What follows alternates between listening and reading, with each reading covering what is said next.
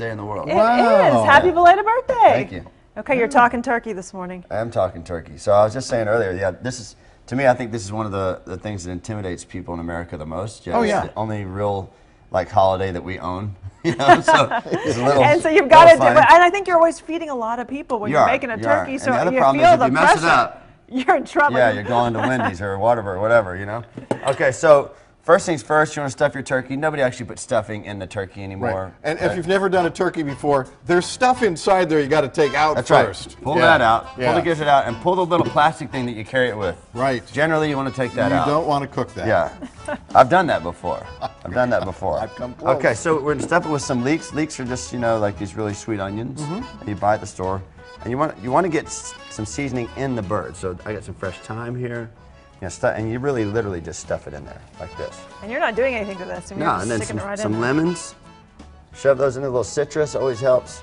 Right into the cavity. Are you squeezing that in there or no? No, you don't need to. It'll leak out. And then a little bit of garlic. Now the thing is, make sure your turkey is thawed. I know that sounds crazy to say these things, but when people start cooking things they've never cooked before, they don't think. It's like trying to go get a lift ticket at a ski resort. Right. Where do I get it? And it says lift tickets. You know what I mean? Right. So just kind of use your common sense a little bit. Follow the directions. So what I'm going to have you do, Tim, is I got some melted butter here.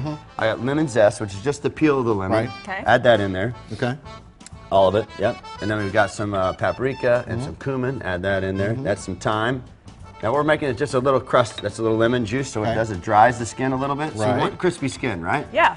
Okay, and dump a little garlic in there. So that flavors our bird here, and this is what we're gonna do. Now, I've folded the wings back, and then you're gonna wanna tie, after you stuff it, remember, not before, but after you stuff it, you wanna tie the legs together. So I'm gonna do this quickly for TV.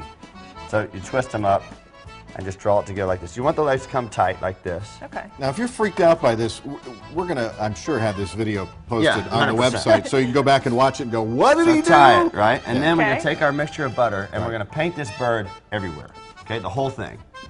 That means you got to lift the bird up, paint around the outsides. Everywhere. Okay. Now, I noticed this particular one has one of those little button thermometers in there. Yeah, the turkey button. Now, you can be a hero and test it yourself with your own thermometer, right? We're going to cook this at 350 degrees.